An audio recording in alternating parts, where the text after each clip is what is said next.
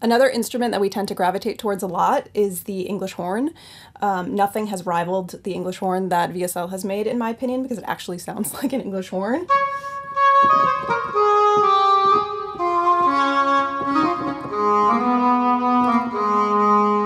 There's something about, again, the space, which is really incredible and rich.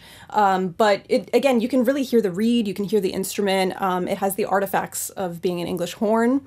It's charismatic, it's a little bit strident when you want it to be, but it also still has a very warm sound that you want if you want to use it as a solo instrument.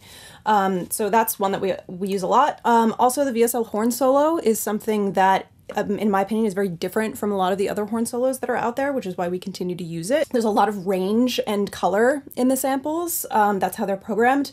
And particularly in the brass, I love that it can get really strident. I feel like in a lot of horn solos, they can sound realistic, but it's all this very round, warm tone. And I feel like the French horn is kind of one of those instruments that has this enormous spectrum of sound and color.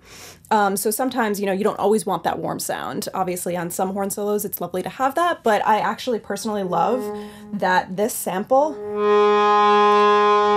can get really brassy, and you can kind of hear a lot of the elements of the instrument itself.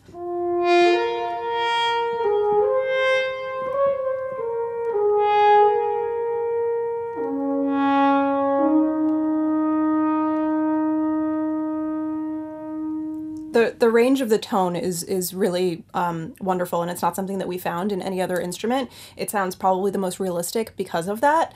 So that's definitely something that we continue to use and have in our arsenal as composers, especially here at Wavecrest Music. There are plenty of other instruments that we continue to use from VSL, especially some of their newly released libraries, which were recorded at the Synchron stage. Their new Synchron strings, as well as this incredibly vast percussion library. They have a really awesome collection of rare percussion instruments over in Vienna.